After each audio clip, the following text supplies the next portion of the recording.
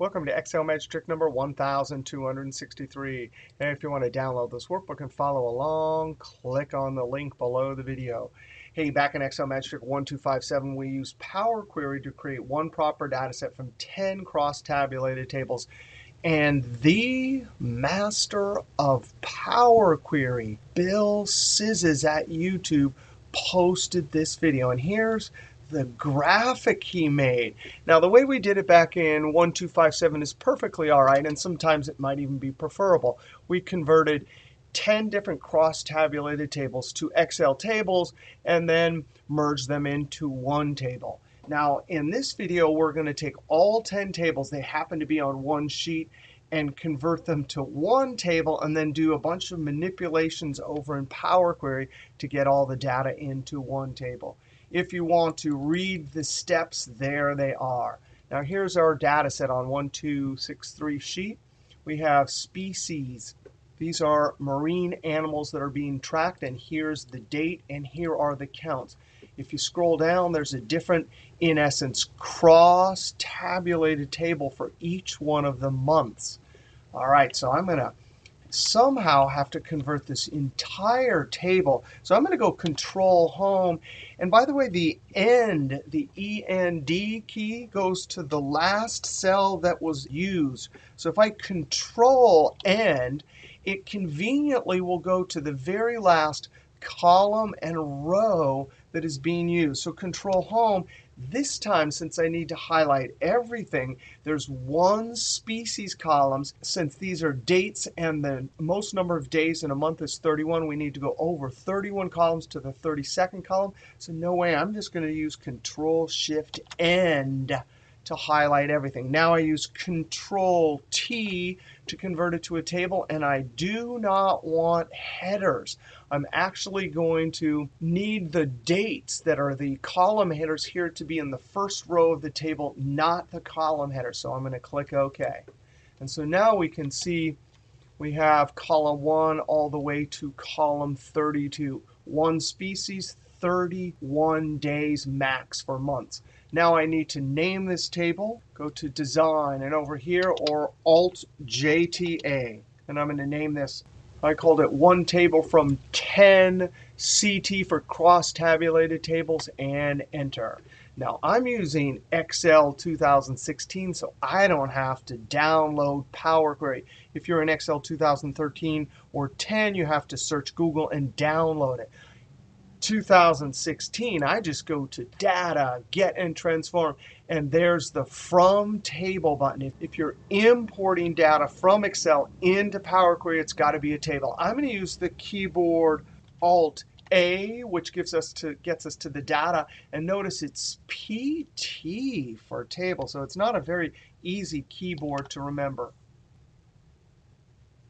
Now, we're going to have to convert everything to text to get to some of our tricks that are going to be dependent on dates to work. So I want to highlight everything. I'm going to click on the first column, scroll all the way over, and hold Shift and click on the last column.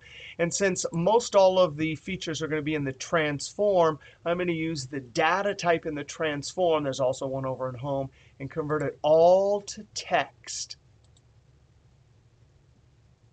Now, here's the trick. Check this out.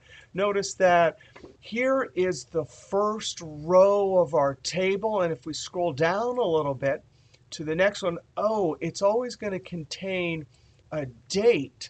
So I'm going to copy column 2. This is the column that's always going to have a date here that represents the first row in this cross-tabulated table, or in essence, a marker for us to say this is the beginning of the table in this entire column. So I'm going to copy this, right-click, duplicate column. It'll throw it all the way to the end. Now, I want this to be the marker, but eventually I want every record for this first table to have that date. So with his date column selected, there's the date and type column group. We're going to select the date and parse. This will take the date out of this one. All of these will get an error. Now, we don't want errors. We really want this date all the way down. So we're going to replace that error. So we go up to Transform, Any Column, Replace Errors. and we're going to put a null and click OK. So now we have nulls all the way down, including the nulls. There were a couple nulls there for empty cells. But now we can use the fill down feature to fill the dates down. Same, transform any column. There's the fill and down. So now what we've done is, in essence, in this column, we have a marker for every 1/1/2015, which is the first date in January. Because there's a date in this column, we know that that record should be included. And if we scroll all the way down, we can see when it gets down to 2/2/2015, that's the next marker for the next cross-tabulated table. Now, what are we going to do? We need all those records in a table. We're going to select this column and use the Group By feature. There's the column. We're going to call this table because we're going to roll all of those records up into a single table.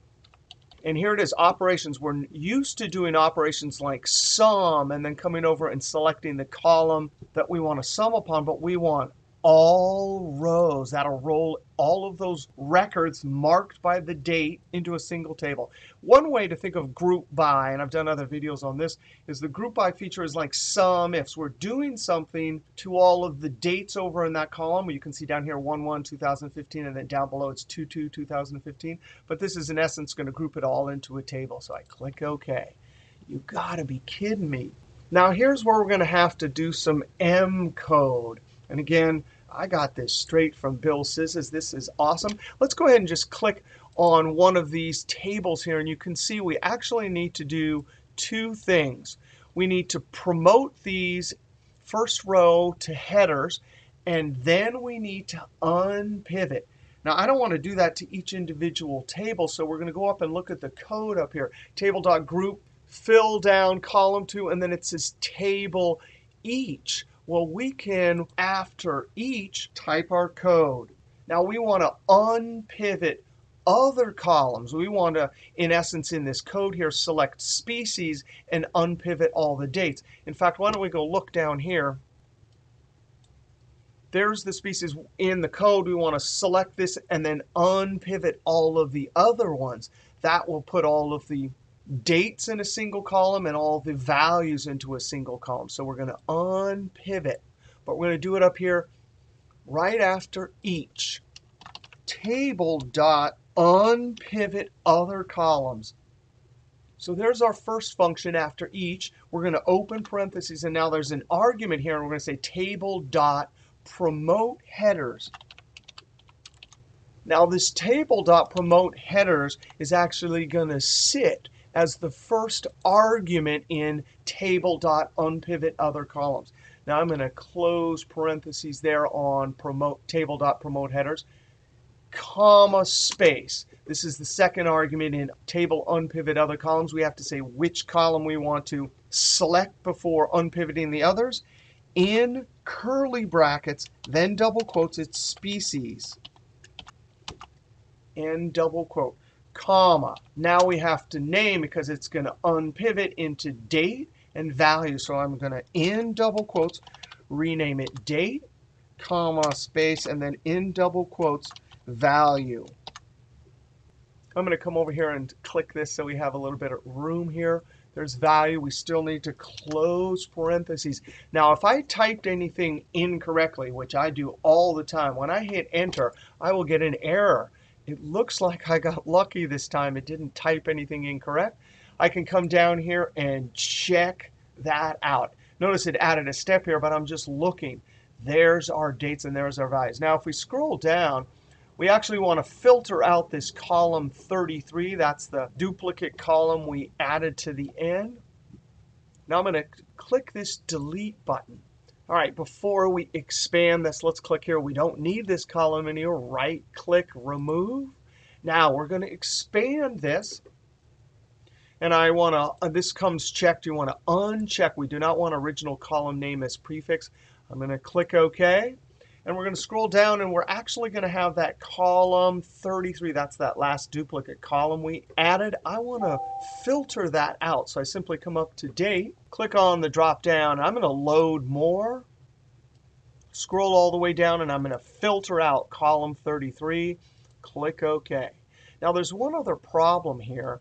If we scroll down, and this is just a straight data entry problem, someone added some extra spaces on 2.5. So I'm going to use the date parse feature to parse out the date from the spaces, and it will also get rid of our time there. Select date, transform, date and time column, date and parse.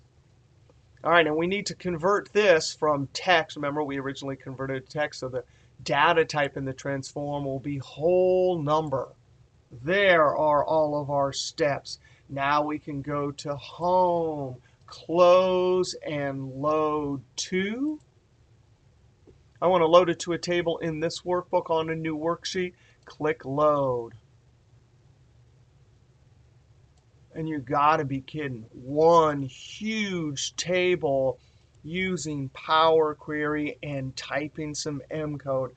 Man, I love hanging out on our online Excel team.